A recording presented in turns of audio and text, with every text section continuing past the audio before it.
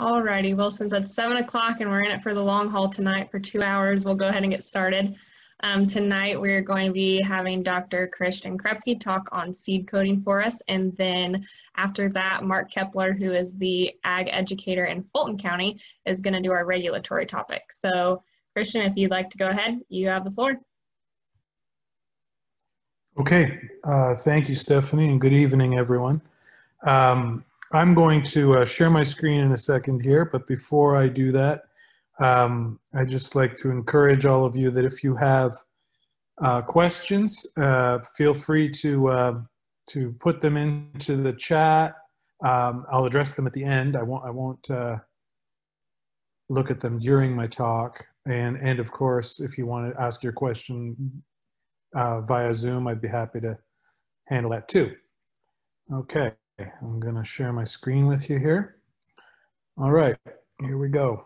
So what I'm going to do is focus on research both from Purdue over the last several years and from other areas on this question of the pros and cons of what I call insurance pest management. And I'll talk a little more later about what that means, but in a nutshell, to start off, I'd like to just define it by saying, when we use seed treatments of corn or soybeans, we're assuming that we're going to get some pests coming in. When we use BT corn, we're assuming that we're corn borers coming in or corn root. What I'm going to do is focus on the seed treatment side of things and address some of the research that we found that reflects where they work, and when they don't. What are the pros and cons from the points of view of both yield and other aspects of whether these work.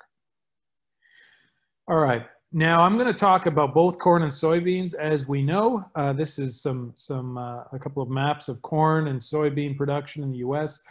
They're largely overlapping, as all of us know. So the reason I remind everybody of this is to let you know that if we're using something like, let's say, neonicotinoid seed treatments. So this is an insecticide that we put on seeds that we then plant in the soil, and that insecticide then is on the seeds, is in the soil, and protecting the crop. So when we talk just about corn or just about soybeans, we're kind of missing a bit of the picture in that every year we're putting insecticide in that field. So if there are pests there in a corn year or a soybean year, they're going to find generally an equally rough environment in terms of trying to access that seed.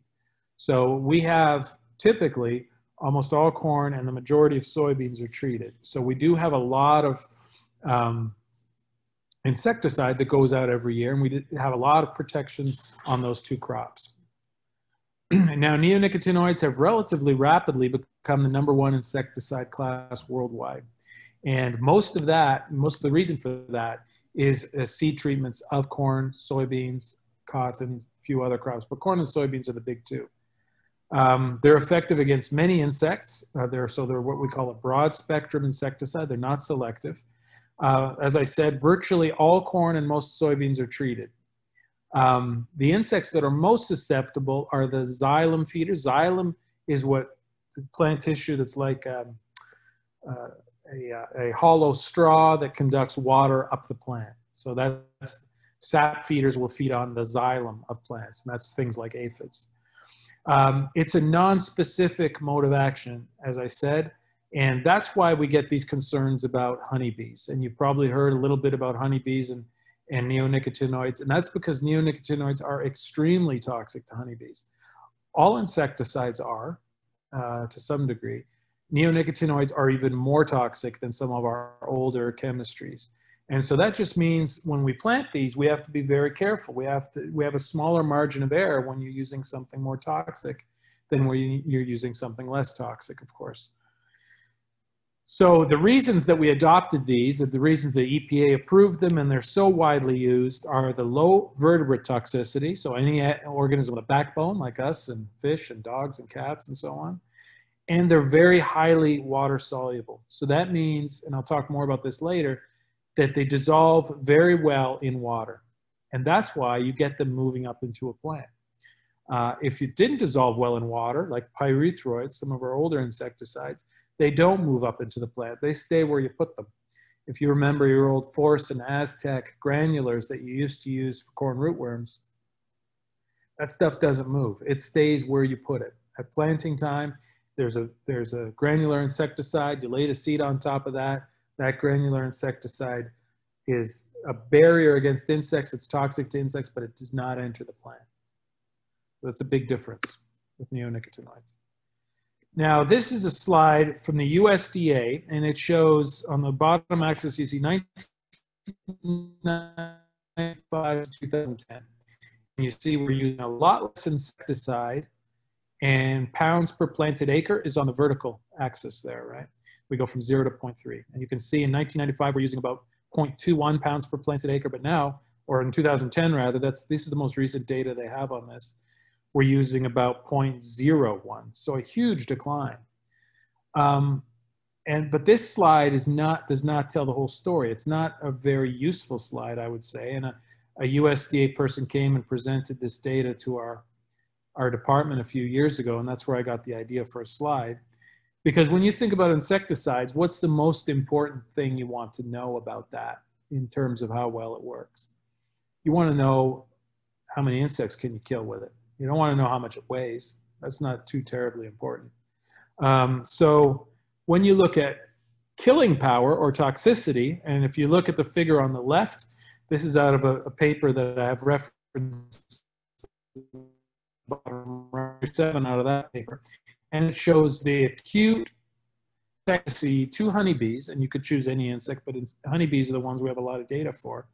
And you go from 1992 to now, and you see how much more toxic our insecticides now are. So our insecticides are way, way better at killing insects.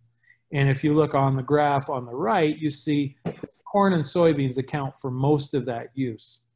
So the point of this slide is to show you two things. Number one, we're using more insecticide when you measure it by toxicity than we used to. And number two, most of that is in corn and soybeans. And most of that is through neonicotinoids in corn and soybeans. And when you think about neonicotinoids, I want you to think of them in terms of the big two, which are thiamethoxam and clothianidin. Thiamethoxam is often called cruiser. Clothianidin is called poncho often. Escalate is also a trade name that's out there. There are probably others. But those are the main two we're going to talk about. So one of the things that we did a few years ago was working in honeybees when we had a call come in to my office and said, you know, we've got some dead bees at the apiary, you know, and a neighbor's planting corn. What's going on? I said, well, nothing to do with the corn, because if we're planting corn, we're not putting any insecticide on at the time. There's no pests yet in the field. So anyway, we did look closer, and we looked at the bees out in that field. And what we found is those bees that were dead were intersecting corn planting operations. And if you look at this graph here, oops. Well, first let me explain one thing about bees that's interesting. They get charged up as they're flying through the air. So similar to if you shuffle across a carpet, build up a static charge, and then you touch somebody and you give them a zap. Bees, as they're flying through the air, they build up friction. And that friction that they build up can be very useful when they then go to a plant and they want to collect pollen. So bees eat two things, pollen and nectar, both of them from plants. Pollen is the fat and the protein source. Nectar is the sugar source. And they eventually make that into honey, of course. So if you're a bee, it's good if you're charged in flight, because it makes it that much easier to collect pollen, as you see on that bee in the bottom right. But if you're flying through the air and there's something in the air that might be toxic, as you see usually happens, this blue line represents when bees are flying. The orange box or the green box represents when corn is planted. You could see a lot of overlap there. So if you're a bee in Indiana and you're flying around in mid-April and into early May looking for flowers, you're going to cross a cornfield. And that's where our research started on this topic. And what we found, and I've presented this before, so I'm not going to say too much about it, is that when we plant treated seeds, we have to use talc or graphite, or those seeds stick to each other and you get a lot of doubles or skips. If you don't plant with a lubricant like talc or graphite, you generally have problems, and we've tried it, and it's not good. You need that lubricant in there. So what we did was we tested that exhaust material from these pneumatic planters or air planters, and what we found was that in many cases, excuse me here, got jammed up, was in many cases that talc, that material would move beyond the planted field. And here's a schematic of what we did. You can see the planter there on the left.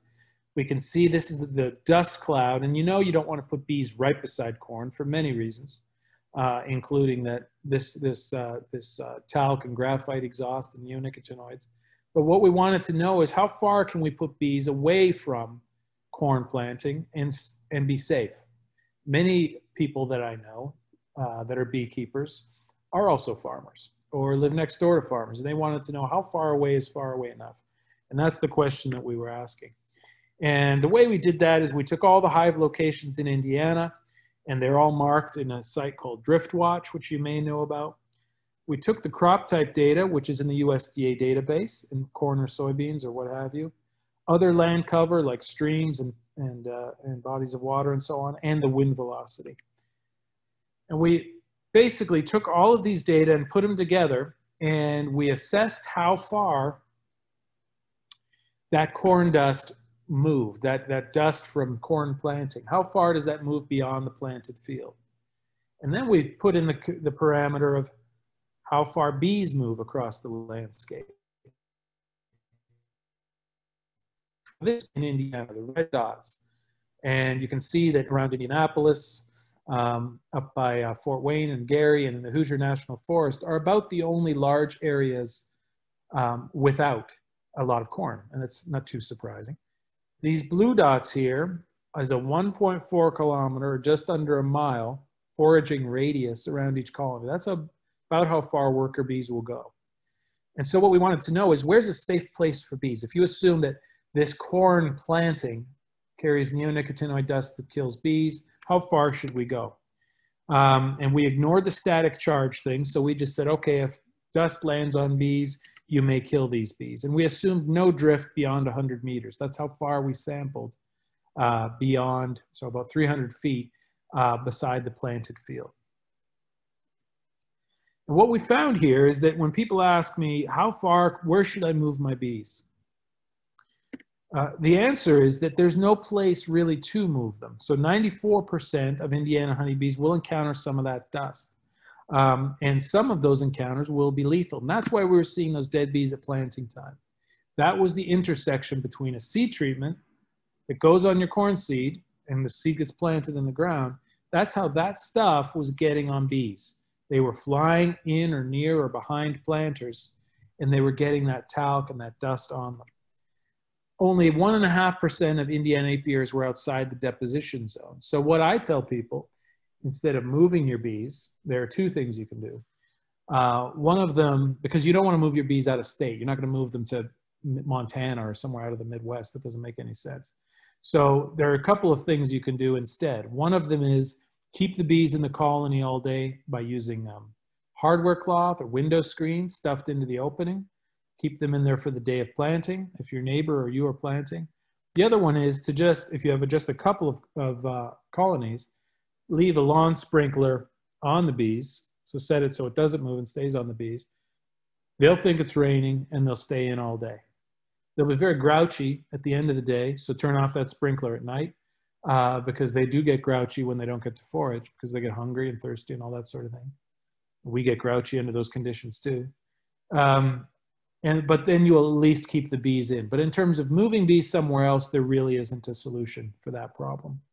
So that was one dimension of neonicotinoid seed treatments that was kind of unexpected and counterintuitive, because when we first started studying these, we thought, what a great idea. You put insecticide on the seed, it moves into the plant. If an insect doesn't mess with the plant, everything's fine, right? This isn't like a sprayer going across the field that applies a liquid insecticide or a crop duster plane. This is quite different. This is quite targeted, we thought. But, you know, this was something that was unanticipated. So we got at that question. Unfortunately, since then, we still have this issue. We're still using talc and graphite. We still have bee kills.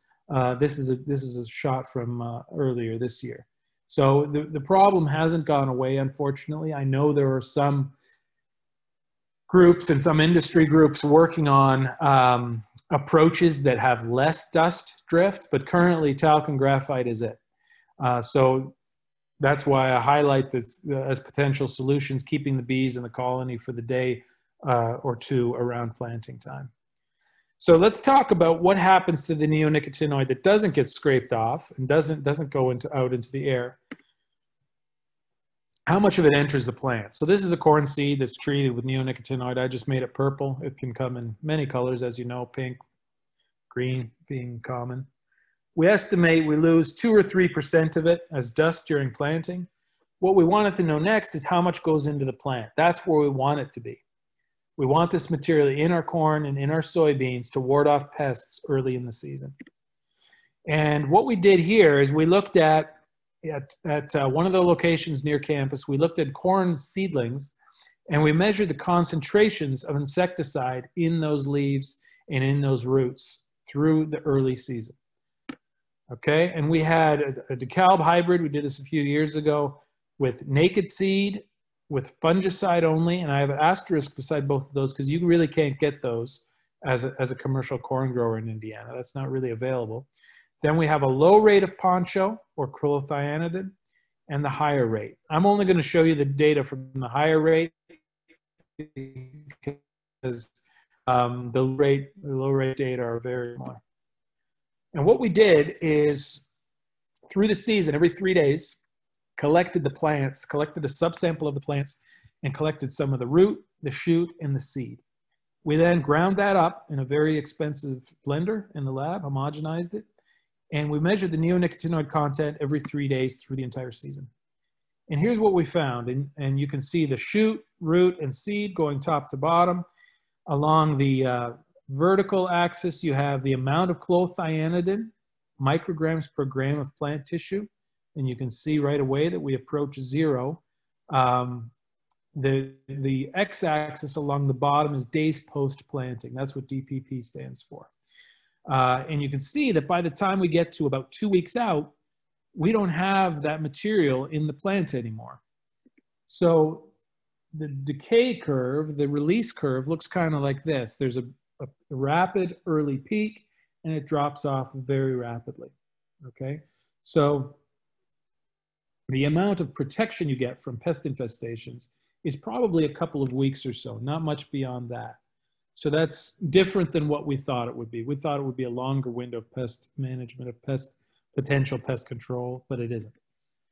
And why is that? Well, it's time for a little bit of chemistry of neonicotinoids, and the answer comes down to the chemistry of the compound, water solubility specifically. So this little diagram, this little schematic shows a low, a moderate, and a high water solubility pesticide. I'll give you examples of each. The low is Warrior. It's a pyrethroid insecticide you're probably all familiar with.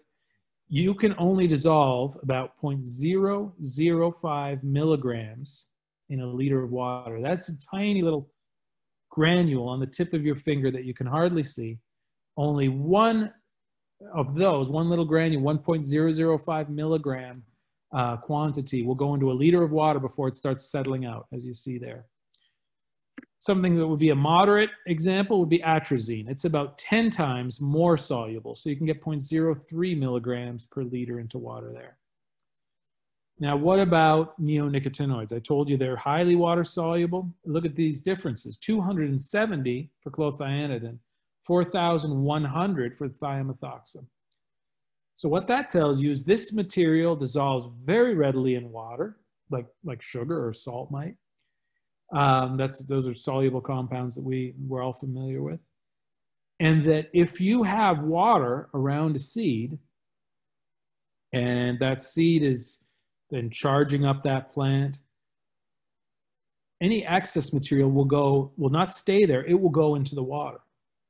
Okay, so something that's highly water soluble is hard to keep in one place because it always wants to go into solution, always wants to go where If it rains, of course, that water falling down from the sky has no neonicotinoid in it. A lot of the neonicotinoid will go into that water. If the plant is saturated at that moment, there's nowhere else for it to go. It'll leave the area, leave the seed, leave the region where the root is growing. So this explains that quick uptake and the short time in plant tissues. We'd like a compound that stays on the seed and just meters out all year and gives us a nice, steady, constant protection window. But that's not how chemistry works. We can't have it that way. So what we found is when you add all that up, only about 1 or 2% of what you put on the seed ever gets into the plant. And that's because it's so water soluble. So now you're wondering, where does the 90% go? Where does the rest go? And that's what we spent some time trying to figure out. This is an aerial shot of the water quality field station near campus at Purdue. Each of those rectangles is a plot of corn or soybeans, depending on the year. And each of those plots is surrounded by a clay box. And so they're all discrete in terms of their water that runs through them. So if you look at those from above, imagine rain falling on them.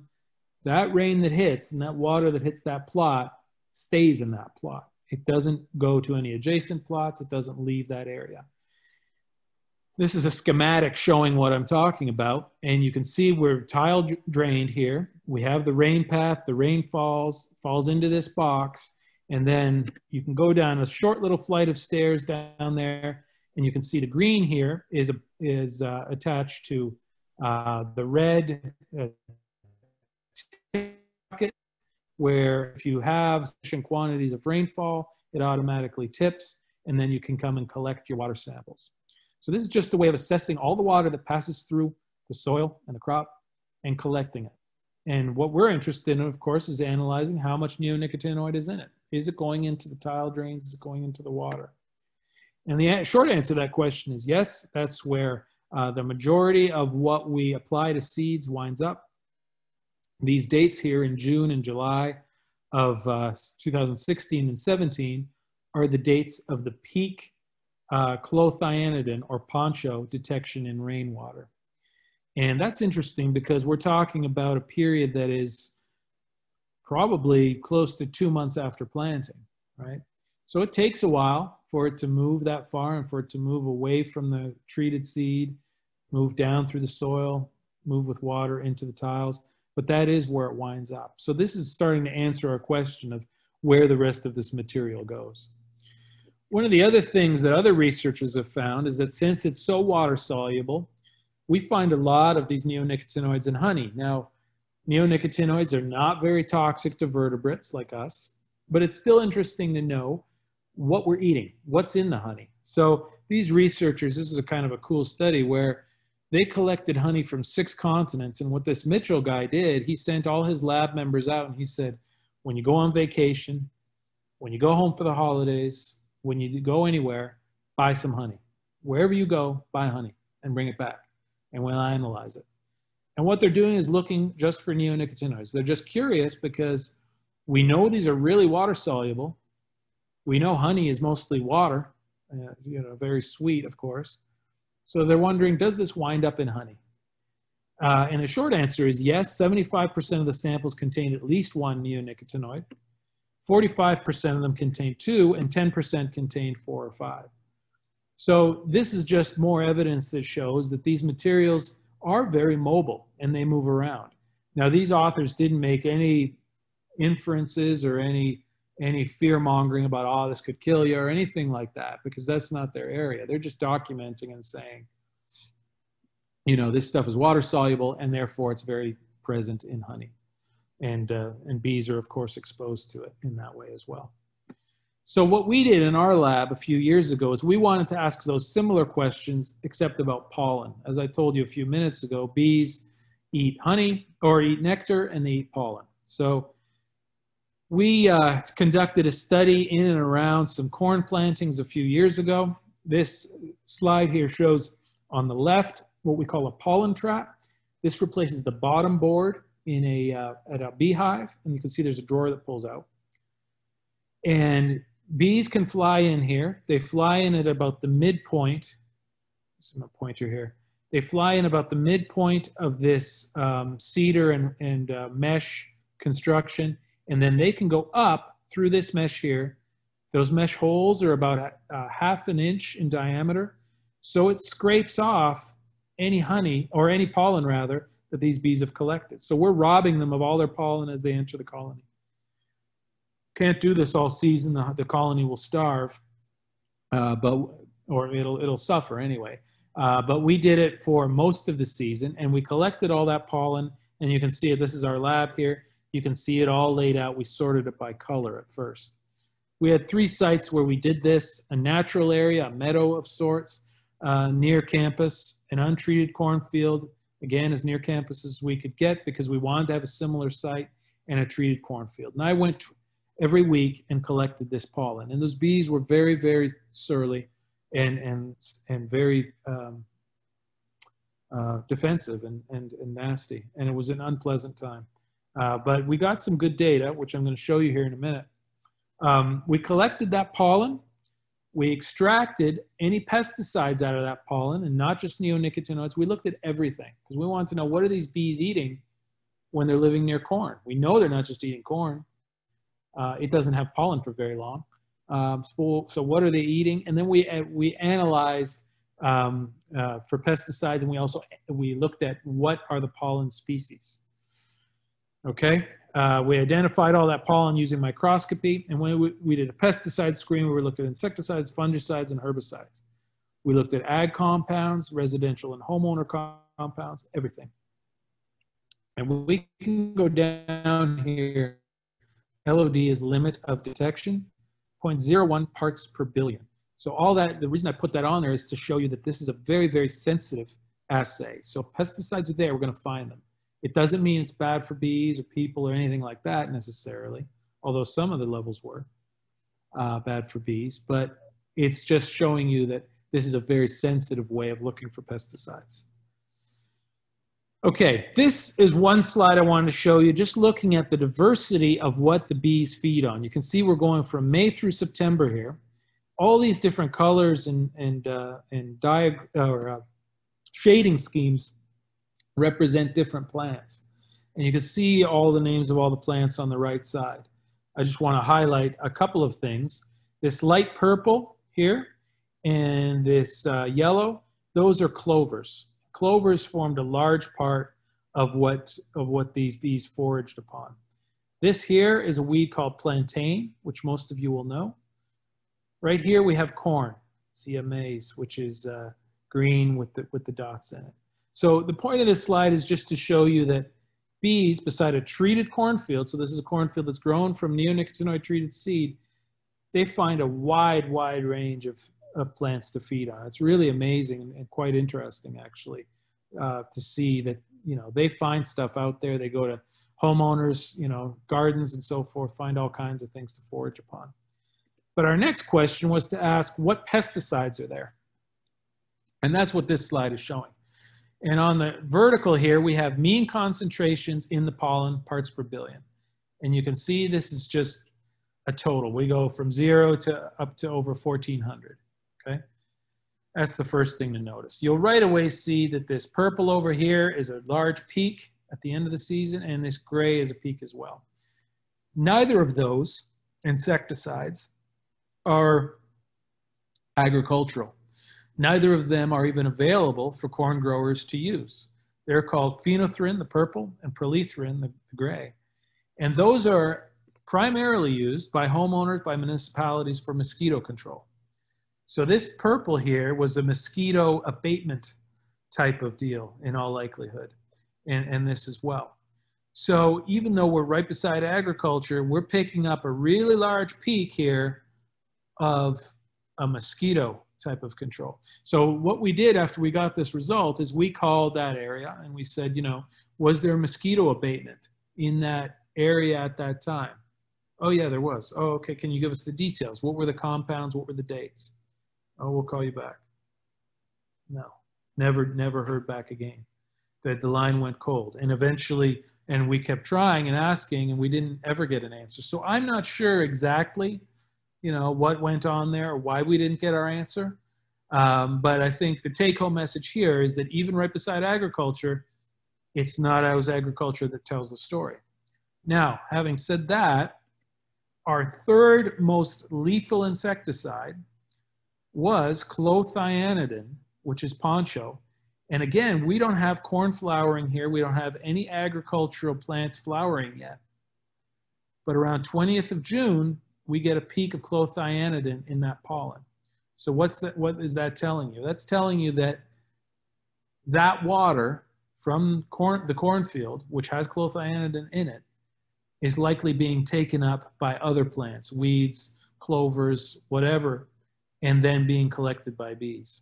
So when we ranked all of our insecticides by toxicity, number 1 was the purple, phenolphthalein. Number 2 was the perlethrin. And number 3 was this little clothianidin peak because it's so much more toxic.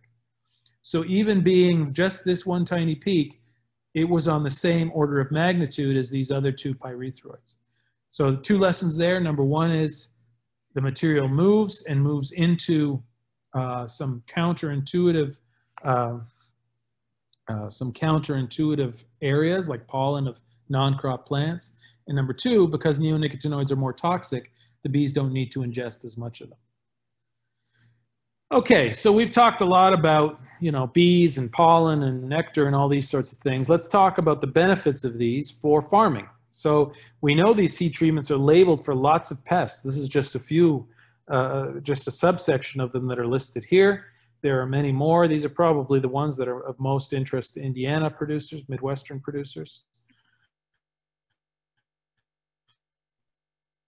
Years ago, it's getting old now. I would love to repeat this. I've had difficulty getting the seed to do so.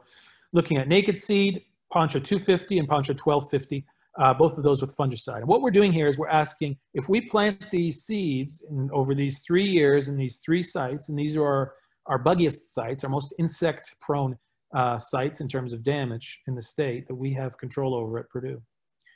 We wanted to look at the stand counts, the plant heights, root injury, and yield. I'm just going to talk about yield, and I'm going to tell you that that's the most interesting data, and in terms of the other parameters, we didn't see significant differences. So let's look at the yield between naked seed and the low and the high rate of poncho. This is 2012. You'll remember it was a drought year, especially at the more southern sites, which are TPAC and DPAC, and then at Pinney, we had a little bit better performance, but no statistical differences here in our yields at any of the sites between naked, Poncho 250 and 1250. No differences in 2013 either. No differences in 2014. So what's going on here? Does this stuff not work? I think there are a couple things going on. I'm gonna save that back a bit and go into more detail on that in a moment because I have some more data to show you on that point. But first, I want to show you some soybean aphid data. You recall I mentioned that many of our soybeans are treated with with thiamethoxam, Cruiser, or Cruiser Max is usually the most common seed treatment used. Soybean aphids are one of our most common pests that we have for soybeans. In Indiana, if you made a list of soybean pests, that'd probably be number 1 for most of us. What we wanted to know is that same question as for corn, what's the pest killing window? If you plant a seed that's treated with Cruiser, how long are you killing soybean aphids? How long are you protecting that soybean seedling? So again, we're looking at the intersection between insecticide in the plant, soybean aphid that want to feed on the plant. We want that intersection to be high. We want soybean aphids coming in when there's insecticide there so that they die. We don't have to count them later. We don't have to spray them later. Let's see what happens. All right, here you see our stage of the plant. VE is when the plant just emerges. VC is the cotyledons above ground. V1 is 1 unifoliate, and so on. And then you have your days post-planting going from 8 to 18 so far. And what I'm showing you here is the parts per billion of Cruiser in the untreated and the treated plant. Thiamethoxam is Cruiser. And you can see early in the season, it's sky high, especially in the cotyledons, which of course is part of the seed. It's no surprise there. And then it drops off relatively quickly just a few days later. That's what that plant looked like at V2. So it has got 2 trifoliates on it. You can see there. After that, from 20 days onward, we have no significant statistical differences. So those numbers are not statistically different from one another. So from that point on, a soybean is a soybean is a soybean. There's no benefit to having the Cruiser seed treatment on there. Most of the time, if we do get soybean aphids, we get them at R2 or R3 in August most of the time. So for most, and we're not even on the chart here, most of the growing season, you don't have any insecticide in the tissues. So what this reflects is that seed treatments have a very poor overlap with soybean aphid in terms of timing. You're not likely to get your money back on those. And this diagram shows that same thing in a different way. You can see our neonicotinoid concentrations very high at the beginning of the year, the red triangle, taper off by the time we get into V2, V3. Aphids show up maybe in the late V stages, but really peak as we get into R2, R3. And that's what's shown here. And you can see we just don't have a lot of overlap between those two dimensions. We don't have a lot of synchrony between those. We'd like to have that for pest management. We don't have it. And again, it's because of the reasons I showed earlier of the water solubility of these compounds. They just don't hang around on the seed very long. Last year, a study led out of University of Wisconsin, Madison, a fellow named Sean Conley, who's a soybean agronomist there. He, and I worked with him and others, there were about 20 of us, that aggregated all our field experiments from 2006 to 2017 all across the region. So we had over 11,000 yields. And we're trying to, again, ask the question, out of those 11,000 plots and those 11,000 yields, how often do we get a yield response in our Cruiser treated soybeans? Okay, and this is, we have our 3 treatments: fungicide only, which is pretty common in soybeans, fungicide plus insecticide, the NST stands for neonicotinoid seed treatment, and our untreated controls, or UTC, in all locations. And what we did here is we looked in every trial at seeding rates of 100, 140, and 180,000 seeds per acre. Generally, most producers will be in the middle of that range. And then we looked at 5 soybean price scenarios from 8 to 20 bushels per, or dollars per bushel. So of course, we're far from the high range of that now, currently. And what we wanted to do is say, okay, if soybeans get expensive enough, is it worth it to pay for the Cruiser seed treatment? That's one way of looking at it. And the reason we looked at it that way is because that pricing varies regionally. It varies with how your vendor, it varies with how much you buy and so on. But if you don't have a benefit, it doesn't matter how much it costs because no benefit is no benefit. No yield advantage means no dollars.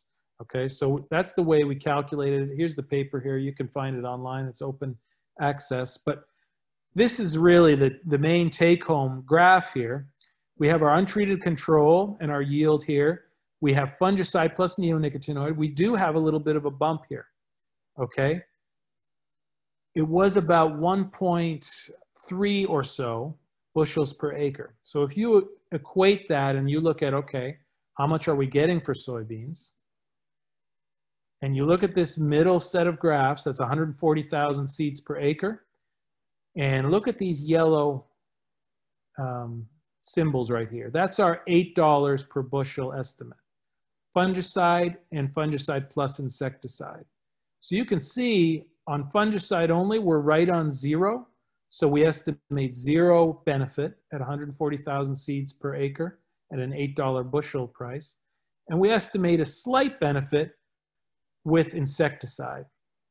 Likely not enough for the approach to pay for itself, but there is a slight benefit there. So what we're doing here is we're just trying to show that for the vast majority of producers, the vast majority of individuals, and that would be at the 100 line, shows all the individuals, you would not realize a benefit, okay? So you would have, what do we have here? Somewhere around 8 or 9% of individuals would realize a slight positive benefit from this approach. If soybeans are worth more, that kind of goes up to 20%.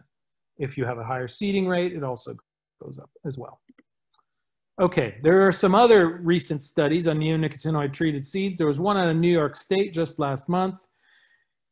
That was commissioned by the state. I'm not sure why they wanted that information, but this is available online. It's an open access report again. They looked at 908 trials. 89% of them had no yield benefit in corn from growing treated seeds. And they show that here. Here's New York only. They only, of course, have 14 trials. But if you look at all of North America, you can see we've got 908 trials, and the vast majority of them you don't see any advantage. A few of them have lower, some of them have higher yields. A couple other recent field studies. This one is from Quebec, Canada, came out this year as well. It was a 5-year study in commercial fields, 84 sites. They had very few sites with pests, not a lot of insect pressure, no differences in yield throughout the study. A similar study in Ontario, Canada, not too far from Indiana, a 4-year study in this case, about 160 total sites, and you can see 8% of corn, 6% of soybeans showed a yield benefit. So this is, you're getting the trend here is that we have a hard time documenting yield benefits in the field. Now you may be asking, well, you're showing me these studies from Quebec and Ontario, and you showed me a little bit of Indiana data. Where's all the data from, you know, Nebraska, Illinois, Indiana, Minnesota? Where's the regional study from the United States? There aren't any. And the reason is that it's very difficult for me, for us as researchers, to get the access to the untreated seeds in the right hybrids and couple that with treated seeds to do the work. We're just not sold those seeds in sufficient quantities to do the work. And in my case, I've had a hard time getting any of it at all. For one reason or another, it seems to be unavailable to do these types of experiments. Whereas in Canada, it was mandated that they had to have untreated seed available to growers that wanted it because they just have more regulation there, and they got really worked up about the bees a few years ago. So they said, you have to offer growers untreated seeds in all the hybrids. And so these researchers were able to do that work for that reason. You won't see similar work coming out of the US because we can't get enough seed in the elite hybrids to do the work. So this is what I have to offer you. So we talk a lot about IPM for insect management. Is this an integrated pest management approach? And you've heard of IPM before. This is a definition that I use in my class, and it emphasizes it's a comprehensive approach, uses combined means to reduce the status of pests to tolerable levels while maintaining a quality environment. Okay, we can use that definition. You don't have to like that one. Here's another longer one. I'm not going to read it, but the whole notion of IPM is that we don't use insecticides if we don't think we're going to get an economic benefit, because we know from past history that using insecticides is not without risk to other organisms. We all want to grow sufficient food. We all want to have our livelihood, but we all want a quality environment as well.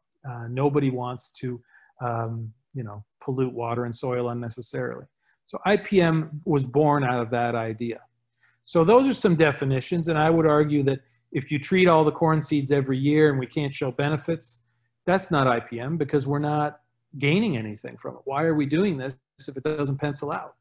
But if you look online and you look at some of the IPM resources that are available, these are just a few from some of the largest manufacturers of seed and sellers of seed. I've got Syngenta on here and Bayer, and I think I have Beck's as well. And they will, all of these little blurbs show that neonicotinoids are essential. They're the key to IPM solutions. So my point is, it depends what your definition is, and it depends how you define IPM. If you define it this way, we need neonicotinoids. That's necessary.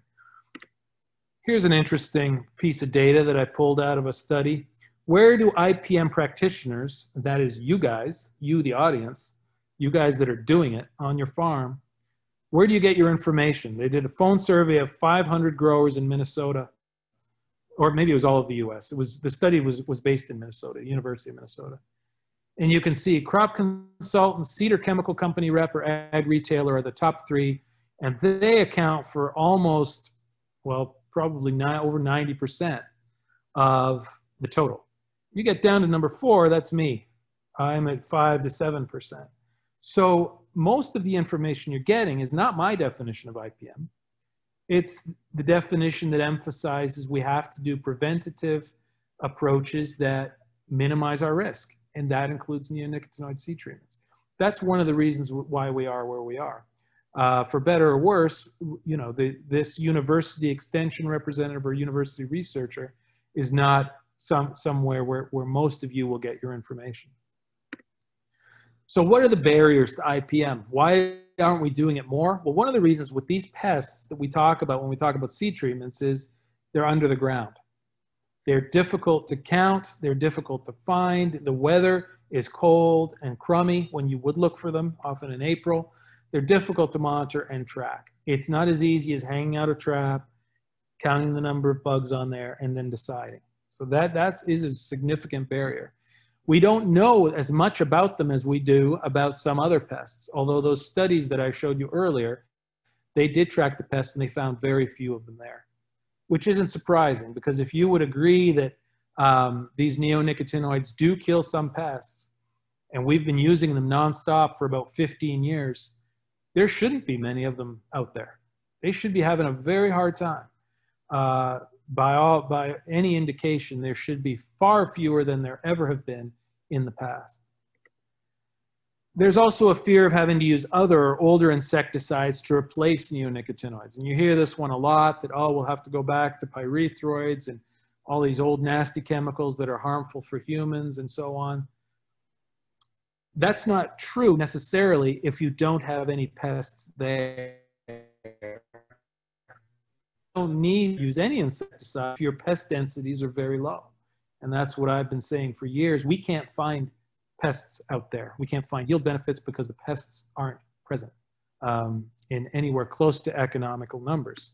So what I've advocated for is that since we know that the yield benefits aren't often present, our pest pressures we have a hard time documenting, but we know also that neonicotinoid seed treatments offer a short window of pest protection. So you have a small window of protection combined with a pest that is uncommon, so you don't have much chance for yield benefit because you have to have both of those things line up for this to pay off.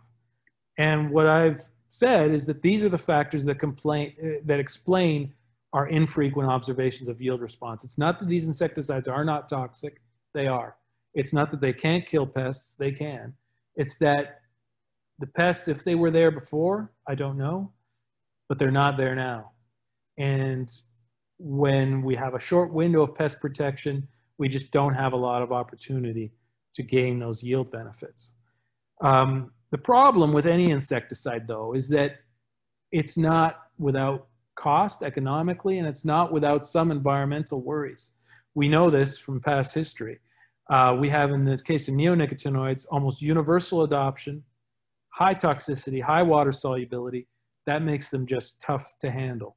Makes it difficult to have good environmental stewardship, just because of the amount we're using and the frequency that we're using them. So what do we do about it? I mean, it's, you know, you don't want to just point out problems all the time. What's the common ground? I think all of us would like to safeguard the food supply. All of us would like a quality environment. Those are universal goals. One solution that I've advocated for that is available is just reduce the proportion of seeds treated with insecticides. Offering those elite hybrids and varieties with and without, I think a lot of people will figure out if it works for them relatively quickly. You could plant side-by-side trials. You could plant a field, you know, whatever, a 50-acre field with and without. Split the planter, for example. It would rapidly be documented where pests were and where they weren't. I don't think it would be an apocalyptic scenario because we have been looking and digging for years and we just can't find economic populations of pests. I'm not saying they're not out there, but I'm saying that to find them, we need to do these kinds of experiments. We need to have, not just for me, but for all of you, the resources to ask these questions. If you're curious and you want to know, you should be able to do this. But it's very difficult to get the seed. You're told it's not available. I'm told that. And many growers that talk to me are told that as well. So that would let us consider field histories, consider pest pressures, and document that, and also tailor the pest management to the situation. Saving money is also something we all like to do, especially with bad commodity prices. And in recent years, it definitely makes that a little more appealing. But I think those are solutions that we can reach, but the demand has to be there. I think the demand from producers has to be there. I think for me to say it isn't as effective as if a producer asks for it. So we'll see if we can move the needle on that. It's been a struggle, but I'm optimistic, and I'm always in favor of more data. And the way we get more data is more people asking questions and more people having access to treated and untreated seed. That's all I have. I would be happy to take questions now from anybody, either in the chat or just in the Zoom meeting. Thank you. Let me unshare my screen here.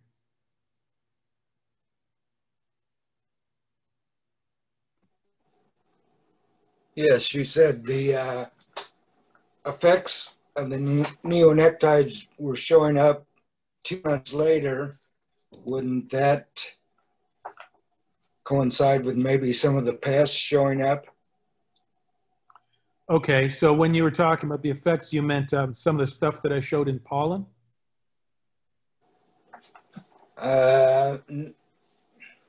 Maybe. I don't remember exactly. I was thinking you were showing it. Yeah, through other species of plants and right. So there were two things I showed on the time scale. One of them was got into the groundwater and into the tile drainage in June or July, and the other was that we got some positive detections in pollen that we collected and gained from bees. And so I think your question is, since I saw it later, wouldn't that imply that maybe I get pest management later, right? Is that correct? Yeah. The problem is that where I'm finding it in groundwater and in pollen of weeds is not where I want it, which is in the crop plant, in the corn or in the soybean. So I want it on or near the crop to protect the crop. If we've got a bunch of clover that's really showing up positive for a lot of insecticide, that's not very useful. And that's kind of what those data showed, is that the material moves off site, and it may or may not harm bees, but it's not helping, it's not benefiting the crop in that case, because it's moving away. Okay, I thought maybe it was still showing up in the crop at that point too. No, it doesn't. Thank you for the question. It's a good clarification. I've got a question here in the chat from Amanda Baird. Have you done any research studies on treated seeds for pumpkins or squash? There are a great deal of treated and non-treated seeds on the market. I haven't. There has been some done at Purdue, and that was done by Rick Foster. And I can't recall the results from it offhand, but one of the things that we know that's different in pumpkin and squash from corn and soybeans is that you have striped cucumber beetle in those crops that vectors a disease, a wilt.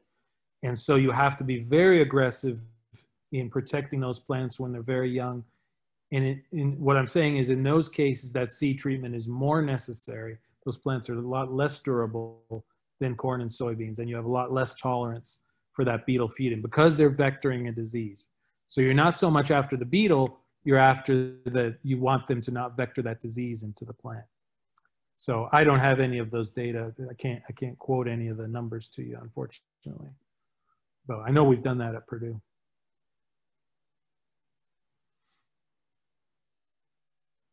Okay, any other questions?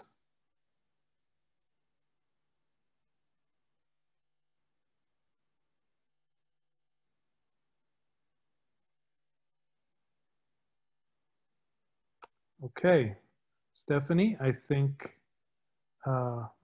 that's it for me. If anybody has questions for me later, feel free to look me up on email and send them on over. I'd be happy happy to handle them.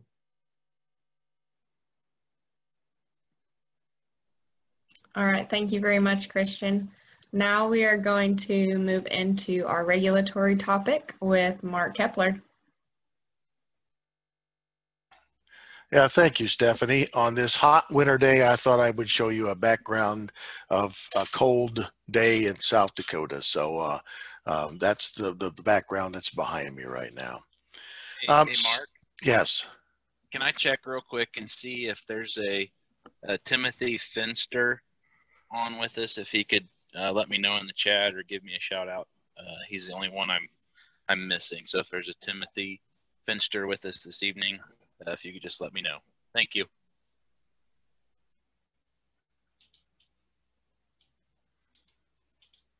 Well, let me get my sharing going on here. So it is kind of interesting this evening that we're going to follow up with this whole topic of the bees that we were dealing with here earlier, and I'm going to go ahead and do that from that standpoint, and that's our regulatory topic that we're going to cover this time around. And we have a program, we call it Be Aware. And in the case of Be Aware, we're going to talk about some of the things that bees do and some of the different kind of bees that we have in our crops, around our homes and houses, and a variety of different places. So first thing we're going to do is talk about the importance of pollinators, how pesticide applicators can help protect pollinators, and Christian has went through some of these things. How pesticides can be used to control pests with minimal risk to pollinators, and the potential effects of treating crops during the flowering period, and with a lot of good information along that line. First thing I think to understand is that 80% of the crops that we deal with of flowering plants require animal pollinators. And when they say animal, that includes insects in that category. On the right-hand side, you see a hummingbird flying around, and it's doing some pollination there. But a lot of the pollination we have requires a variety of insects, maybe bees, maybe butterflies, it may be birds. It's just a variety of different things that are available. So, and because this pollination goes on, we get fruit and seed production needed for the animals and the wildlife as well as ourselves. And so this slide mentions things like songbirds and wild turkeys. Then it gets into a couple things that really are not going to be found here on an Indiana farm, except for that one called deer. And we see the picture of that deer in this a photo here. So we do need to have pollinators around. And I always like to take a look at this breakfast. On the left is your breakfast with bees. On the right is your breakfast without bees, or the pollinators we need. First thing is, off in the left-hand corner, you will see that there's kind of a granola mix there. And in that granola mix, there's a few things missing. Now, most nut trees do not need to have wildlife to pollinate them. A lot of them are wind pollinated, but some of them are not. So there may be some nuts in that. There may be, in that case, some raisins, or that it might be in there that come from grapes, which would be a pollinated that way also. As we look at the plate, obviously the eggs are something that's not a problem. With the chickens, all the fruit we have there, the strawberries, the melons on that plate are things that are pollinated, as well as that jam on that toast. The jam, the fruit in that situation comes from pollination. Up in the right corner, cran apples, apple juice, those types of things are pollinated. And in the one, excuse me, and the one thing that I've always wondered about on this slide is how the milk figures in. It's not in the coffee anymore. And obviously our dairy cows don't need to be pollinated, but the only thing I can think of, and I'll talk about a little bit later, is alfalfa. In order to grow it, and to get it to grow, to produce the seed, we have to pollinate it to produce the seed. And that's the only thing I can figure why that picture is there. So insect is by far the most abundant pollinator we've got. And we just talked about honeybees, and there are a lot more different kind of bees in this world than just honeybees. In fact, honeybees are not even native to the United States. They were brought in here from Europe. So long before the honeybees showed up, we had a lot of native bees around that do pollinating, and there's a lot of native bees around that still pollinate. And in a honeybee and a bumblebee, as another example, are two bees that we refer to as social. They live in a nest, they fly to a nest, and so when they get insecticides or come in contact with insecticides, they can take it back to the nest. Then we have a lot of bees we call solitary. They live by themselves. Those are the bees that do not fiercely defend their nest. Those are the bees that are out there that are going out, pollinating, getting pollen, coming back to their own little home. They don't live in a great big swarm where they protect their nest and go out and sting people when they come close to them. So that would be a case of something like this blueberry bee we're talking about. We also have pollinators that are butterflies and beetles. We just got done talking about the cucumber beetle. And even though the cucumber beetle will spread diseases to cucumbers, it also does the job of pollinating cucumbers too. So you'd love to have cucumber beetles around that don't spread the disease, that just do the pollinating. So flies and even wasps. This time of year, we're having a variety of wasps. Even those yellow jackets will do some pollination. Even those hornets will do some pollination. A lot of their meals consist of meats, in other words, other insects for the most part, but they do use that. As we get further into the year, those yellow jackets really like to have more sugars in their diet. And we're getting to that part in this fall where we'll start seeing those yellow jackets hanging around your pop can because they like that sugar, is what they do. So when a pollinator is visiting a bloom in search of nectar and pollen, the protein part, he's out foraging, and that's what they're really doing. Now, I throw this picture in here because this is the case of a greenhouse tomato crop. In the case of a greenhouse tomato crop, we need to have something in there pollinating, and we don't turn honeybees loose in this situation because honeybees will travel out a couple miles. You know, the one slide that Christian had showed honeybees foraging out for a distance. Well, if we turn honeybees loose in this greenhouse, those honeybees will be hitting the top of the greenhouse trying to get out of there and trying to forage. But so what they've turned loose in this greenhouse is a bumblebee. And if you ever watch a bumblebee in your yard while it's feeding on something like a clover, it just concentrates on it, and it comes up to it and it concentrates on it. And as a child, I used to go up behind a bumblebee with a glass mason jar and catch them all the time in a mason jar because they were concentrating on what they were doing. So here's a case of a pollinator that's really important in greenhouse crops, and people are buying bumblebees to pollinate the greenhouse crop. So we're finding them in a large number of places. One of the other native bees that's very common is the leafcutter bee. And this again is a solitary bee. It pretty much stays to itself, and it don't find it in big nests that swarm. Now, when you do find some leafcutter bee nest, there'll be a lot of larvae in that nest, but it's not a swarming nest with a whole bunch of them that fiercely defend it. And leafcutter bee comes along and it cuts a notch out of these different things that we're looking at. And that is what it has done in this situation. I think one of the interesting things is alfalfa. The mechanism of an alfalfa plant is when a honeybee comes up to an alfalfa plant and it goes to pollinate that alfalfa. That pollination of that alfalfa, it has a mechanism where it essentially slaps the honeybee in the face and knocks him back. And so these leafcutter bees are really the better pollinators of alfalfa because they have a mechanism to avoid being slapped in the face by those plants. And so it's really interesting to see. So leafcutter bees are one of the things we have out here. Here's some examples of what they have where they have nest. And lots of times they'll put a block of wood together, drill some holes into it, and the leafcutter bee will go into those holes and put its little nest in there. And that's the leaves that we see. And in this situation, they have pupated, and some of the leafcutter bees have come out of that area. And so these are just another example of an insect that we have that does a lot of pollinating, but you don't think about it from time to time. So really, the European honeybee, as I mentioned before, are relied upon to do most of our pollinations from a commercial standpoint. Won't work in that greenhouse, but if I got a field of tomatoes that I want to get pollinated or fruits that are out there that I want to have pollinated, we bring in these truckloads of honeybees, drop them off, let them go out and forage, and they go out for a large distance.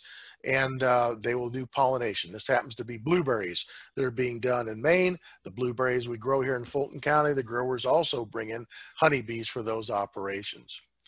Why are they so important for our fruit crops? Well, this is a kind of an example that we're going to look at. When a plant starts to grow, inside of it, it has the embryos. They're really not seeds yet because they have to be pollinated. And in order to be, once they're pollinated, the seeds start to develop. And then the fruit forms around them. It's called an ovary, an enlarged ovary, and it forms around them.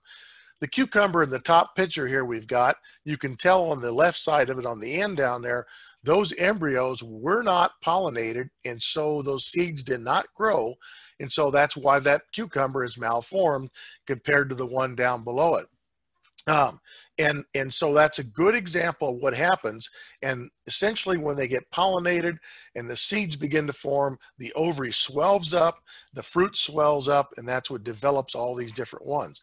And so there's a list of things that have to be pollinated on the left-hand side there in our slide that we have. And I threw in these pictures too. These are some things that did not get pollinated. Strawberries on the left. For some reason, there was an issue with them. Maybe somebody sprayed insecticides or who knows what. It's not that case. On the right, if you take a look at a squash or a pumpkin, there are female and there are males structures on them. And understand the female structure on them, it looks like a little tiny gourd on there. And when they get pollinated, that little tiny gourd then swells up with the seeds around it. And then you have your pumpkins and your squash or little tiny squash, whatever it might be. In this situation, this one didn't get pollinated, and because it didn't pollinate it, it dries up and falls off. We get a lot of questions in extension of why are my blooms falling off? Well, sometimes they're male blooms and they'll fall off because they're contributing to pollen, but they're not the female part. Other times, maybe the males are not there, and because they're not there, they're not pollinating the females and we lose those blooms. The tomato down below, again, the seeds are not swelling, and so the tomatoes have an issue. And the watermelon on the right is the same way too. Seeds are not swelling up, and so it's having an issue with that plant. So current state of pollinators that we're taking a look at right now, in the United States, it varies from time to time. Sometimes we lose in the wintertime around 40% of our bee colonies are lost. And I said wintertime, lots of them are lost over winter, but you know, and what Christian was talking about earlier, some of those could be lost during the summertime because of insecticides that have gotten into them and carried back to them to that point. And there's a whole lot of problems with the honeybees that they're having out there. One of them is lack of flowers. If you think about it this time of year, there might be certain types of flowers that are dropping off in numbers, and they're just not out there to get their nutrition from. Other types of flowers that we have in our garden are coming on. Some of our annuals are staying there, and they're to be able to get that. But one of the things we'll be seeing here before too long is maybe some of the goldenrods and some of those type of things coming out, and we'll see a lot of food production getting put into this fall in those types of things. The pesticides are also there. Viruses, and down below is nosema, which are pathogens or diseases that come into them. I'm going to talk a little bit more about these mites on the right-hand side, and of course, pesticides getting into the hives are also an issue that we can run into with these different ones. One of the biggest problems we've got with our honeybees is something called the varroa mite. So about 35 years ago, this insect came into the United States, or probably longer ago, but I ran into it about 35 years ago. The varroa mite is a fairly large mite, and it gets on the back of a honeybee, and it feeds on the honeybee. So it's fairly small, and it also can get inside of the brood itself and feed on the small larvae that are inside of there too. So that's a varroa mite, and it can cause some very devastating things to a colony. Then there's another mite called a trachea mite. And just imagine that this bug, it's not an insect because it's a mite, this bug can get into the windpipe of a honeybee. That's how small these are. And there's lots of mites in this world that are small and microscopic, and you can hardly see them, but that's what this one is. And so it can get into that mite of that, can get that mite into the trachea of a honeybee, and it can cause a tremendous amount of death in that hive. So between varroa mites and trachea mites, there's been a lot of death going in hives. And we've seen that over the years, and there's been a lot of methods that's trying to be created to treat them, even insecticides. And if it's hard to think about that, but there are certain insecticides that you can place in the hive that will kill the mites, but will not kill the honeybees. And so that's been used over some time too. So this slide set has a bunch of different questions in it. And question is, why is it important to protect pollinators? And humans are highly dependent on pollinators for crops. Many plants need pollinators, and pollinators are important for wildlife, and we covered all that. Another question is, which of the following foods depend on animal pollination? Apples, blueberries, cucumber, wheat. All right, we didn't talk about the grains of this world, and wheat is the answer that you don't want here. The apples, blueberries, and cucumbers need to have it, but the wheats, the corns, the grain crops, for the most part, they do not need to have pollination by insects. They are pollinated by wind, is what really ends up going on with them. In addition to honeybees, what other animals can pollinate flowers? Well, a butterfly can, a bird can, a bat can, a fly. I don't think cows do a very good job of doing that. At least my cows have never done a good job of pollinating that I ever knew of. What are the what are the factors affecting pollinator health? Well, I already mentioned the mites and the parasites. Nutrition and forages are an issue out there. We've got the right things to feed them, and pesticides, as Christian talked about. So it's a combination of all those different things that's really caused us some issues. And pesticide applicators can help by reducing risk to honeybees and other pollinators. If you understand how pesticides can harm the bees, let me go backwards. If you recognize the pollinator foraging habits, and we've talked about that, how far out they can go. If you read the label, and on the label, and we'll get to this a little bit more, will be a label, a box on there that talks about how this bees are affected. It's a bee box, I call it, on there, and it'll refer to bees on that. If we use integrated pest management, we just had a lesson in integrated pest management, and if we do follow our best management practices. So that's how we can do those things. Now, did you know that a lot of pesticides are not toxic to honeybees and other pollinators? Now, here's the terminology. Remember, when we talk about a pesticide, pesticides are fungicides, insecticides, and herbicides, rodenticides, and avicides, a whole bunch of different things besides insecticides. So when we're out there spraying, we may not be dealing with something that's toxic. So look at the guy on the right. He's doing an orchard spray. If he has a fungicide out there trying to control apple scab in his orchard, then he is not going to be harming the honeybees that might be out there pollinating. But during pollination time, that man is not going to want to be out there spraying insecticides. It's important to pollinate them. We turn honeybees loose in an orchard, and it's important to get them pollinated. And so we don't want to be spraying insecticides at a time when we're trying to pollinate things, and that's why it's not in that order. So insecticides then are more toxic to pollinators than fungicides and herbicides. But not all insecticides fall into that category. Remember, I told you there was an insecticide they put into the hive to actually kill the mites. Even though mites aren't an insecticide, that is an insecticide because it does kill other insects too. So we can get pollination poisoning from direct exposure. So that means the insect, the honeybee is out there and is actually feeding on the plant, and we're coming along and spraying it as if my apple orchard was in bloom. That's a perfect example.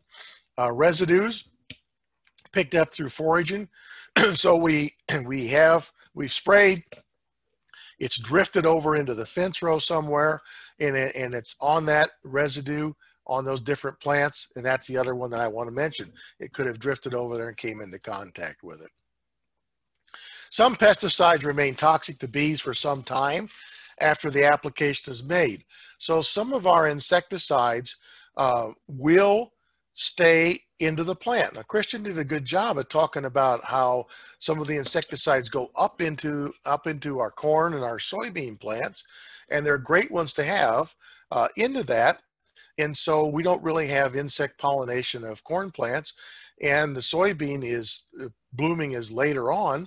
So we don't really have the residual problem in that situation, but we can have residual toxicities where I think a good one to look at is some of our plants that we have in around our landscape, where we have maybe applied an insecticide to kill one bug, but that insecticide remains around and gets into the flowers eventually.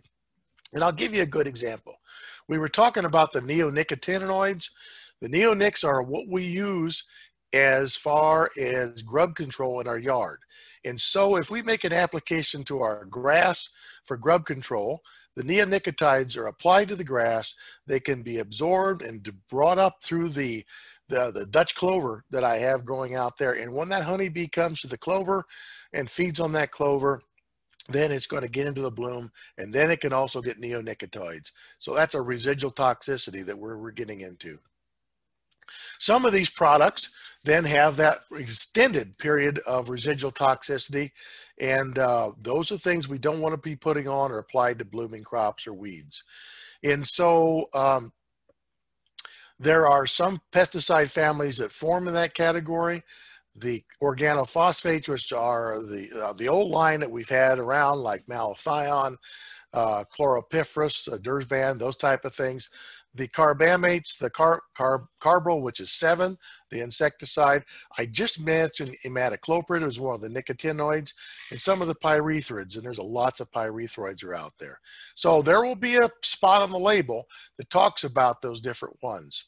So the neonics, again, just some of those names that were went over is when you look on the label and we talk about thiomexacan, thiomethyl X, Christian will do it better than I. That's the neonicotide, that's Cruiser. Poncho is listed here. GrubX changes every time I blink my eyes. That's the grub control that's in the lawn. They put different products in it. Sometimes it's had imidacloprid, and these other ones are also ones that have been into that. And I just mentioned about grub control. And so that is a way to spread insecticides in our home area that can cause some issues with it. So one of the interesting things about honeybees that you got to worry about is when the sun comes up, they are out foraging, and they are out foraging all day long.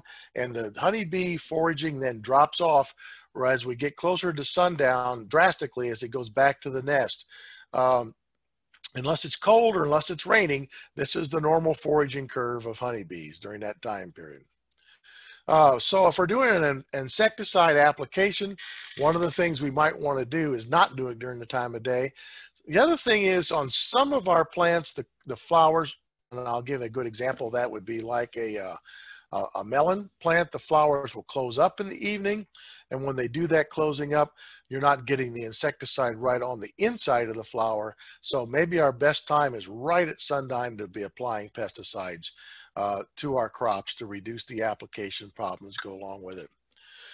When crops or ground covers are in bloom, consider using pesticides that have a short activity period. They only last a short period of time. And again, late evening would be our best time. Don't put them on when they're in full bloom. We've talked about that.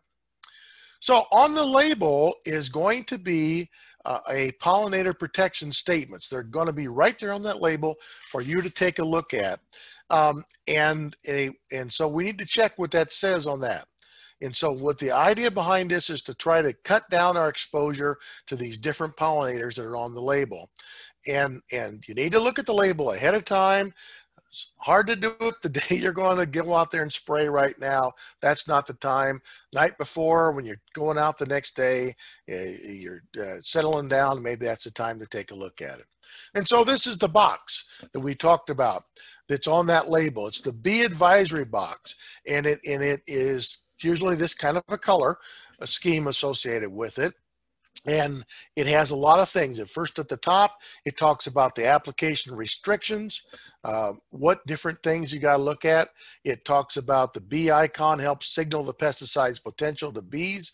So that'll be on there. It talks about bees or when they're out there. It'll give a lot of different information that you want to look at on there, how to minimize your drift, some things you might want to do to try to prevent drift from happening. And so that bee box is on your pesticides, and take a look at it. And this has come into effect in the last few years. So these pollinator protection statements should inform you of the pesticide and application timings and help you make your decisions. And if you take the time and read that bee warning that's on the label, you're going to get that opportunity to help protect those different bees that are out there and other pollinators that we're looking at in those different labels. So Indiana also has a pollinator protection plan. Growers and applicators should know if there are pollinators near our pesticide application sites. And we also like to identify nearby beekeepers if we know that, so they can do something about their hives, so they can shut them down for a day if we're doing some kind of spraying. And we try to get our best management practices out there to help us work with our pollinators.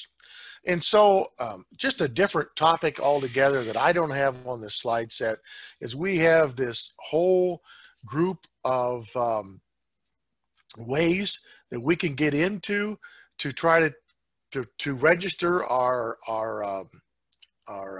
hives, and we can get into that, and I'll get into that just a little bit later on, the different ways that we can let people know that we're out there, and we need to look into these. So questions. Do we know the growth cycle of the crop? Now I'll go back to the easy one. I'll go back to the apples that we were talking about earlier. Obviously, when it's in full bloom, I don't want to be spraying insecticides. That's part of the growth cycle. The same thing comes on when we're talking about some of the other, if we're talking about wheat, we're not dealing, or corn, we're not dealing with potential pollinators in those situations. And so we have a lot more leeway with it. We still have Lepidoptera. We still have things out there that feed on them that they potentially could be, but we need to know when they'll be in bloom. And soybeans are an example of a crop that obviously if it's in bloom, we're spraying insecticides, the honeybees are around and the bees are around, and they will feed on those blooms. We need to know when the predicted dates that pest will need to be treated. What else is blooming nearby? There's a lot of things out there that could be blooming that we could have drift going over to into the ditches. And we took a look at that great slide that Christian had that talked about how those products get up into the air and drift for a long ways over into those other things blooming nearby. Cover crops is something else that falls into play if they're blooming, or if there's weeds. Boy, I was out spraying fence row just here this past week, and one of the things coming up in my fence row was ironweed, big purple weed. Man, it had butterflies and bees all over it. So those things that were blooming at that time. If my neighbor has certain crops and orchards that might have honeybees out there, and what other pollinators might be in that area. So and one of the things we got to look at is, can we take these blooms off by mowing? So if we got a lot of blooming things in the ditch, maybe just mowing those off in that ditch area before we spray things on will reduce the potential toxicity to those different bees. The integrated pest management plan goes beyond just chemical control. It looks at it, and I'll go back to that one chart that Christian had where he was taking a look at does it pay off with $8 beans, and the fact was it broke even. And so if it's just going to break even, we're putting chemical out there needlessly into the environment, and that's going to come back to bite us sooner or later, and it already starting to, but it's really going to come back, and we need to be taking a look at integrated pest management as much as possible. So use pesticides only when needed. I listed soybean aphids here. Soybean aphids have not been an issue for a couple years. But when we go out and we have a really tough year of soybean aphids, do we walk out there and look at those soybean plants, and if they got aphids, we spray them right away? No, we wait it off until the aphid numbers are large enough that it's causing an issue. Because once I go out there with the chemicals and kill off those aphids, there are tremendous number of foraging good bugs out there, bugs that are feeding upon the aphids, even like a wide number of different insects that feed on aphids. When we spray that pesticide out there, we kill all those aphids off. And so because of that, once we spray that, the aphids are killed. There's a small amount residual aphids out there that'll come on. And when they come on, there's going to be no other insects out there to eat on them. And so the population will just explode. So depending on what time of year you spray for aphids, you may be spraying it 2 times or 3 times. So once you've pulled the trigger on the chemical application for those things, then you may have actually have to do it several more times when we have the aphids. So it's always good to wait. Maybe we can get a good rainstorm. Maybe we can get a good wind that comes along with a rain that drops down our numbers of aphids that are out there, and try to wait till we get to those thresholds. And so let's hold off as much as possible. The other part, of course, that's all done through scouting. And if we go out there and scout and look at our different numbers, we want to look at that. And don't be spraying pesticides when it's blowing, wind is really blowing. The labels will have numbers on it as far as those can go. So this is what I was talking about, was the beekeepers, locating the beekeepers in your area. There's a program called Drift Watch. Drift Watch is not a government-run registry, but it is also done through the state chemist office. So how do I put this? The state chemist office works with this. So you can go to this registry called Drift Watch. If I have a beehive, I can go into Drift Watch and I can register my beehive on there through Bee Check. They use terms here: Drift Watch, Bee Check, Field Watch. Field Watch is the overall category, and within Field Watch, there's Bee Check and Drift Watch. In other words, if I want to register my hive that's there, I can do that, and it'll tell you on the label to go to this certain site, and we have information on how to get to this site, and you can tell where there are honeybee hives in your area and people that have got them out there. It also will refer to, in this Drift Watch, areas that might be organically grown or special situations that people have. And that's why we have this Drift Watch. And it's dropping the onus onto you that you need to go check these sites to make sure that you can find out if there's anything in the area. It's not a case of, well, I didn't know. Well, yeah, there's a way to find out, and all you got to do is make a few clicks on a computer, and you can get into that site and do that. So, what has the EPA recently changed with regards to pesticide labels that will help protect pollinators? Well, they have that on there. They have this pollinator protection language, and they have this bee hazard icon. You saw that's on there. Lots of times the color will be that nice orangish color too. Doesn't have to be, but it'll be on there, and we can see that on there. But it will have this bee statement on those labels. What does it mean to have foraging bees on an intended application site? Well, you sure ain't going to apply the pesticide whenever you like. You can apply a non-ERT, that's the extended release pesticide, from dusk until dawn, so you can get by with that. It doesn't mean you have to quit applying pesticides altogether. What are pollinator poisonings most likely to occur? Well, the answer to that is, when pesticides are applied to crops during the bloom period. Absolutely, no doubt about it. When you're sprayed from the air, it increases. When pesticides are used, it obviously increases, but most likely is during that bloom period. All right, the next one. What additional information might be useful to you when deciding what, where, and when to spray? All right, information that might be useful to you during that time period. All these things: the location of the field, is it close to somebody else's operation? What's going on around it? What's flowering around that field and downwind from the target? What could be drifting down to it? And are there any sensitive areas around there, downwind again from that field? So we might want to know what the wind is and the wind speeds are going on. Those are things we all know that we have to look at on a label, and those are questions that you need to answer for yourself. So this is some of the information for this bee project that we're taking a look at. And so I want to stop here and take a few questions. And then I do have another slide set that we need to cover tonight that I will go through with that. So I'm going to stop sharing that slide set and ask me a few questions if you've got them up there. And I think I saw Christian was still on. And so maybe you can ask both of us. He'd be a whole lot better than me on these things.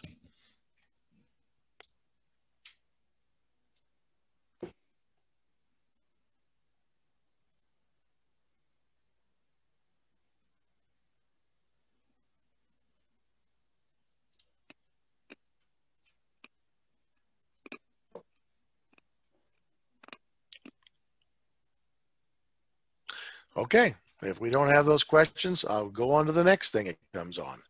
And I was asked tonight, because we have been doing a lot of different programming with cover crops, and how when we're dealing with cover crops, and we mentioned it in the last slide set, that we have cover crops out there that can cause some issues, how we can deal with cover crops and our weeds. And I bring this one up because a lot of us are putting in cover crops. We're seeing a lot of individuals doing that.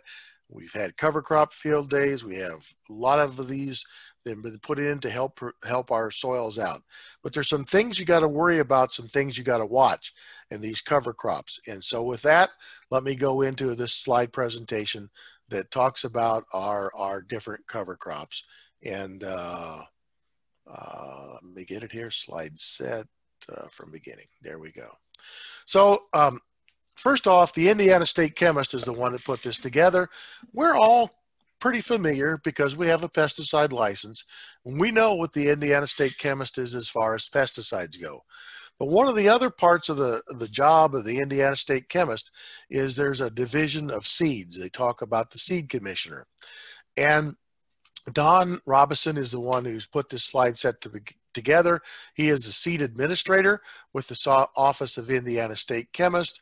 And so just like and the other part of the Indiana State Chemist that I'm familiar with is the feed end of things. Feeds and seeds and pesticides all have different labels on them. And those labels tell you a lot of information. And with the cover crops and I'll anytime, and I'll get back with you. All right, bye. And with those different cover crops that we're dealing with, they have to have a seed label on it. And let's get into that seed label. They may or may not, depending on what we're talking about. We'll get into it. So cover crops. Is cover crop seed subject to the regulations by the state chemist office? And the answer to that is yes, sort of. And I'll get to that sort of right as we go along here, what kind of regulations they get involved with it. So the first one of those is there are exceptions from their labeling requirements. So the state chemist, if you're selling seed, if I get seed purchased or I go to purchase any kind of seed, there is a lot of information on that label, like germination, weed seeds, those types of things are on that label. Germination and weed seeds are the two biggest that we find upon those different things. And so I have to, if you're going to somebody and buying labeled, buying labeled seeds off of them, they have to have that label on there. So what doesn't have to have a seed? Well, if I'm growing grain for seeding and sowing purposes, so the growing not for seeding and sowing purposes. In other words, my livestock are going to eat this. So I don't have to worry about it. I don't have to have a seed label on my corn or my wheat or oats or anything like that if I'm feeding it to livestock. So seed that satisfies all the following. If I've got seed that's grown on the property owned by the seller of the seed, the common thing that we see is I may grow my own rye. And if I grow and harvest my own rye, keep back that seed and replant that seed, I don't have to have a label on it, okay? Seed that is sold and delivered to the purchaser on the property in which the seed is grown. So I have this rye that I grew that I'm using myself, but my neighbor Frank comes over and buys some rye seed from me, okay? And he can do that. Can I take that rye seed to Frank? No, I'm outside of that law then. He has to come to my property and purchase from me. And also seed does not contain weed seeds classified as noxious or exceed the maximum of 2.5% of all weed seeds. There is a list of plants. Canada thistle is a good example of one that are noxious weeds that in the state of Indiana. And so if our weed seed comes into that, if we have some weeds in there that are noxious, we sure shouldn't be selling those seeds. There's always been known as a farmer's exemption. And so here I am. I told you that I have got rye, but if I advertise my rye, now you think of advertising, you think of putting it in the paper or putting it on the internet, but it could also mean I put a sign out in my yard that says rye, $15. I'm advertising that. I am no longer exempt from that seed. If I have rye on my place, Frank knows I've got rye. Frank comes over and says, I want to buy some rye off of you. That's fine. If I put a sign out in my yard, rye for sale, $15, then I went beyond the farmer's exemption. And then we'll talk about what that means.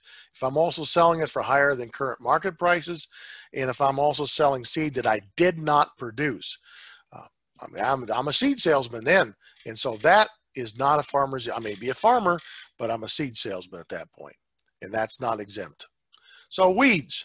Weeds are what we find in these cover crops, and it's one of the issues that we're finding in a lot of different cover crops. The vast majority of our cover crop seed in Indiana is clean and has a good germination level. The one that has an issue more than anyone else is rye, and we use a lot of rye for cover crops. And a lot of the issues are due to this locally grown seed that's not managed as a seed crop. It's just grown out here. We combine it like we combine our rye, and then we turn around and seed it. And so those are the ones we're really looking at. Most of our rye seed that goes through professionally grown, that gets labeled, the label gets sent to the state chemist, and I'll talk about how that's done, don't have as big an issue. But it's these locally grown rye that we can have some issues with, and it's weed seeds, and it's also germination potential, and I'll get into that as we go along here. So rye is an example. One sample they had a 95% germination. Okay, that sounds good, but it was only 93% pure. In other words, it had 6.41% something other than weed or other than rye. So generally those were some noxious weeds and 21 other weed species. So we can pick up a lot of weeds potentially from our rye. And so the state chemist has something they call official samples. That's one they do. Their people go out. They have a systematic method that they get those samples. So many bags, so many lots out of different lots. It's statistically significant. In other words, they use stats. It's there. They have different sampling sides, and that's their official sample.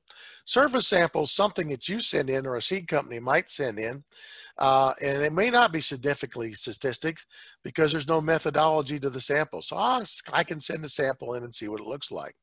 So some of the official samples that they've seen, so they've went out and checked these things out. In 2018, they had official samples that had a 32% failure rate of rye. Mostly were due to low germinations, and some of them were due to weed seeds. But they've got a chart here that looks like the germination just varies across the different years. And it not only varies across the different years, but it varies across the locations in Indiana too. So in 2016, the average germination of the rye was 83, 2017, 76, 2018, 79. So none of them are really great germination rates in the samples they take. So there is issues with rye. And I always think back when I know somebody that got some oats one time, went and bought some Ben Run oats, took Ben Run's oats, sewed them into a seed field, and actually got them for an elevator. So he bought them as seed oats, not seed oats, but as feed oats, and he never had any oats come up whatsoever. It was zeroed out that year. I looked at that field and there was nothing out there. So that's the germination. So out of 112 samples in 2017, Southern Indiana at that time had 75% germ. Northern Indiana had 82%. Those sold by professional seedsmen had 90% germs. And so when you pay a little extra, and if you're paying a little extra for the rye that's grown that has gone through the official process, it may have been a little bit more a whole lot better deal. 23% of all the local rye was below 50% germination. I think you can afford to buy certified seed in that situation. Is it always the best? Well, no, but it's normally a whole lot better. And it normally, when we take a look at these different things, we do have some weed seeds involved in them, and some of the samples can have some weed seeds there. So these are a couple of different seeds that were issues back in 16. It was corn cockle, 17 was quackgrass, 18 was garlic, curly dock, and the amaranth, which pigweed combination is what that really gets into. Palmer amaranth probably is what they're looking at. Just the other day, I got a call from a farmer who had rye. And he said his rye was full of weed seed. He had harvested it, and it turned out this weed was called corn cockle. Now, a lot of people are not familiar with corn cockle. That list I just showed you, one of the ones they were talking about was corn cockle back 3 years ago. Well, so this is a winter annual. It germinates in the fall, grows in the spring, comes to seed about the same time that the rye is harvested, and this is what it looked like. This was what that plant could look like. It is then harvested, and these are the seeds that was in there. And he told me that about 10% of that rye, 10% of that was in there, was this corn cockle seed. So here you go. If we're going to take that rye, and he would take it back out and reseed it for a cover crop, because he does a lot of cover crops. I've got 10% corn cockle. That's a tremendous amount. And so we can try to blow it out. We can try to clean it, but there'll still be some in there. And probably the worst thing about this corn cockle to me is you can't even feed it, because it is a poisonous weed when we feed it to livestock. And it doesn't, from what I've read about it, take very much corn cockle seed to be a poisonous plant in there. I talked to another guy one time that talking to me about he had planted some wheat, and he brought this weed in, and I had never seen this weed before. This was little barley. I looked it up. I finally found out the answer to it. I said, well, yeah, this is a weed out in Kansas. We said, you know what? That's where I brought my seed from, was out in Kansas. That's where it came from. So sometimes when we buy out of state stuff, we bring in some weed seeds from out of state, and that's what he had done in this situation. And now little barley has grown on his farm, and it'll probably come to head and be a weed issue there. So you can get a seed test, and the way you can get a seed test is you can pull a sample, and this is their methodology that the state chemist likes to see you use to do it. So this is a methodology we've got up here. You go get 10% of our different bags plus 5 more bags. You pull it out of that, and you get total 7 bags you want to do in this situation. It talks about how to do that. Put them in a quart bag, send them down to the state chemist. Don't wait to the last minute. It takes them 3 weeks to do this time. So try to give them some time period to get it done. Get them at least a month ahead of time to get these different seeds tested, and they will test them for you for a fee. And then they will give you back a report. And here it is, rye. And here was a claim 77%. In this case, this seed sample had 80% germination with that rye. It had the crop seeds, and it told you what kind of weed seeds were found in there. And some of the noxious ones, there's quackgrass that's on there, and field pennycress is another one that was on there. So you get a lot of information back when you send the seed down to the state chemist, and you can get that information from them. And it is really good to have. Another one, and my last thing that I want to talk about, is organic seed. Organic seed has a tendency to be ones that have more weeds in them.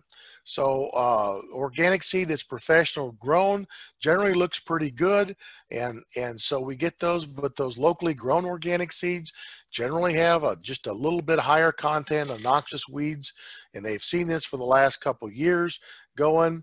Yeah, one sample they had 14 weed species per sample. It was up from 11 and 16, and this was 17.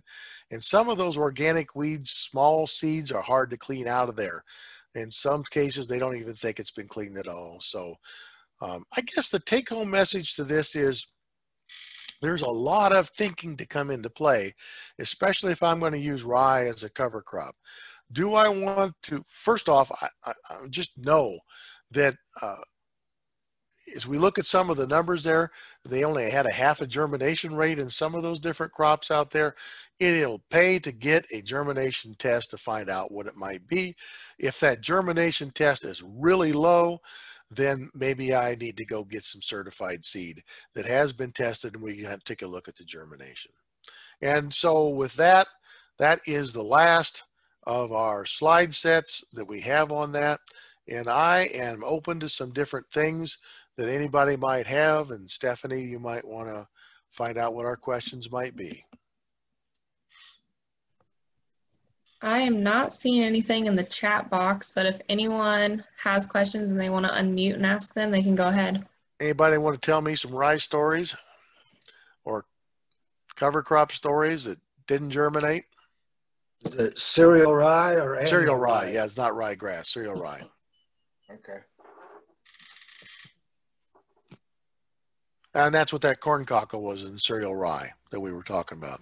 You know, I had never ran across that weed before, and I find it to be, you know, all of a sudden we've got 10% of our seed is that. That's a lot. And so obviously it was there years before, and it's been allowed to come on. And so in his situation, I think it's time to maybe look at some certified seed and restart our process and maybe saving back from that in the future.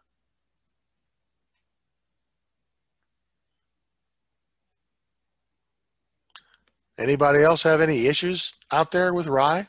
Have had in cover crops? Voles. Oh, well, yeah. Well, that's a different situation altogether.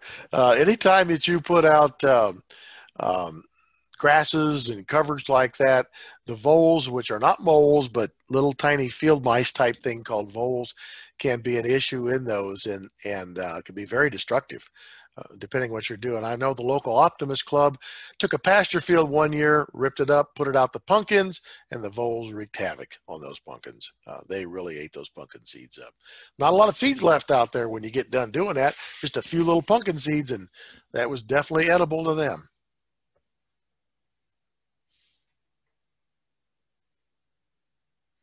Okay, well, I think you need to go ahead and take care of business and what your business might be this evening.